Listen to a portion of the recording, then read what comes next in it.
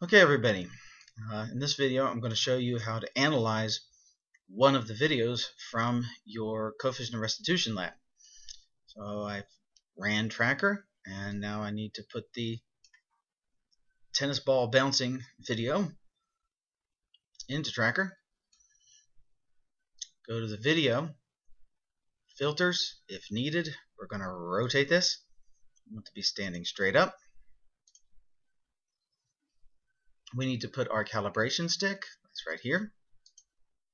Do calibration stick.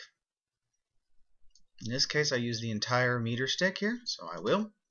You use your object of known length, whatever that is. And I'm going to use the units of centimeters. That's perfectly fine. Just remember, whatever units you use, if you end up comparing it to a value such as G, or constant, that you need to have G in the units that you use. In this case, we're actually taking ratios of these quantities, so the units should all cancel out. So I'm just going to go ahead and use centimeters, and we need to put an axis on this. So I'm going to go ahead and play the video first, because I'd like to choose the bottom of the axis, close to where the ball hits the ground. That would kind of be where our 0 is. And also find out where it starts moving, so about right here. So about here, at this point is where I found that to be. So let me go back.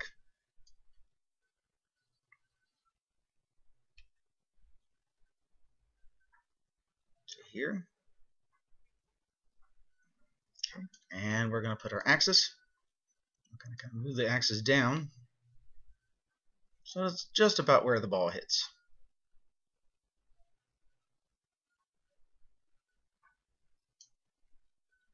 Okay, let's go through this second bounce there to see if we get roughly back to the same position. Move this up a little bit, kind of get as close to where that ball hits the floor as possible. So that's our 0. Okay, so now we go back to the beginning, right before the drop, right there. Let's advance one screen at a time, one frame at a time. Okay, start to drop, go back, back, and one more for good measure. So we're going to begin to analyze the video from this frame. Okay, we want to create a oh, my axis is still there. So okay, axis is fine. Axis calibration. I need to create something else. No, thank you. Point mass. Here's our point mass. So we need to create a point mass, which is going to be our tennis ball. I'm going to go right ahead over here. And why? Why? I want that vertical position here, not the horizontal. I'm going to zoom in.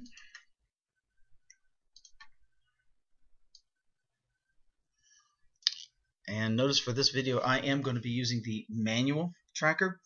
And from this point on, we will always be using the manual tracker. So hit the shift key, and your arrow should turn into a square. Click on the center. Click on the center again. And just keep going through the videos. Clicking on the center of the blur as the tennis ball falls.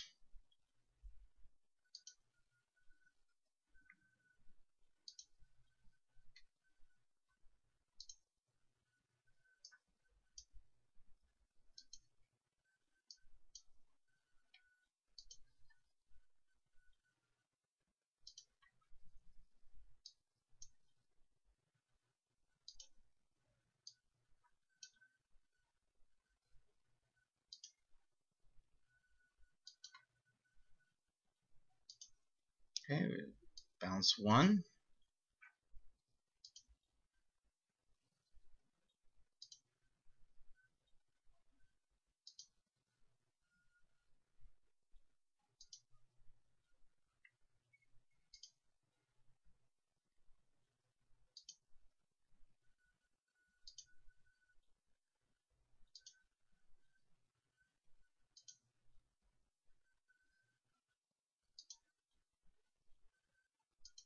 Keep going, keep clicking through.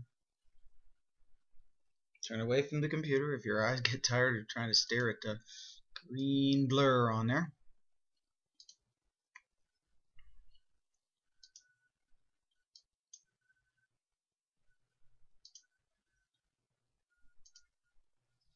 And here's our second bounce.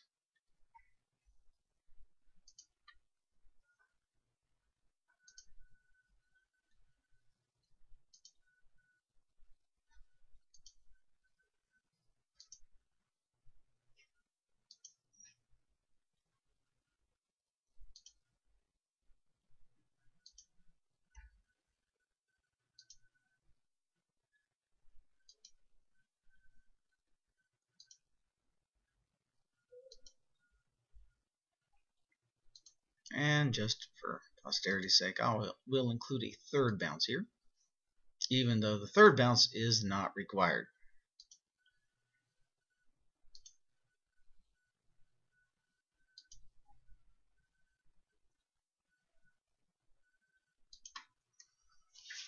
Okay, and there is your graph. Is your graph of the vertical position versus time. So we want to analyze that graph. Make the analyzing plot full screen. Okay. Let me move this down and move this up, just so you can kind of see what's happening. This is what we would like your screenshot to be. We want the screenshot of your vertical position versus time for any one of your drops. That includes, of course, at least 2 of the bounces. So we have the initial drop and we have 2 bounces. Okay, now to record the data. So there are 2 different sets of data that we need to record from this. One is the heights, and the other are the speeds. For the heights is the easier thing. So let's just go ahead and take care of those first. Pick the highest point. This is the point right before we dropped it. Okay. And in fact, my video happened to be that was the point where I actually started, which is kind of cool. Usually it doesn't happen, just like that, but in this case it was. So H0 in this case would be read from right here. Let me highlight this or something. Do or circle, follow the dancing, arrow over here. In this case, H0 is 86.314 centimeters.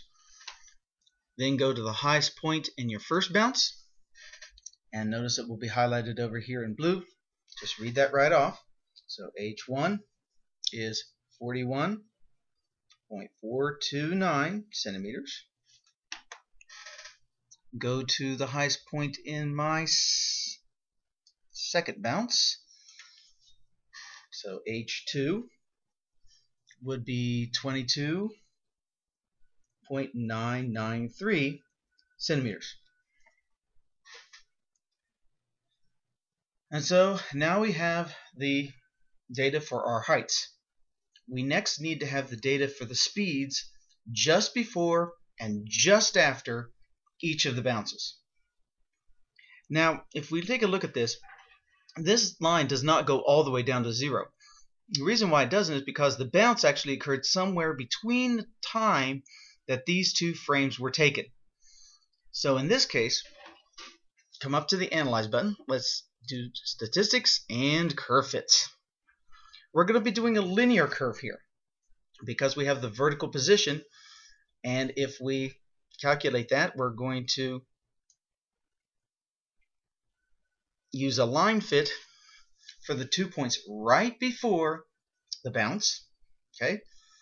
And you will read your speed from here. So in this case, this says negative 3.481 E2. That is 348 centimeters per second. Now we're recording the speed here, not velocity, so don't worry about the negative sign. It should be negative, of course. You can make that observation because it's going down before the bounce. Then the 2 points after the bounce.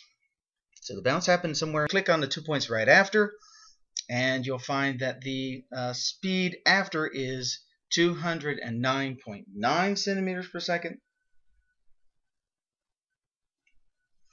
I'll round that to 210 centimeters per second. Then come over to the second bounce. Notice that these 2 points are before the bounce. These 2 points are after the bounce. So take 2 points before the bounce. 2 points right before the bounce.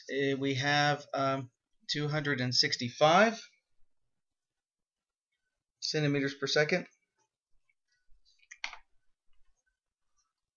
And the 2 right after the bounce is 157 centimeters per second. And that's how to gather your data using fractions.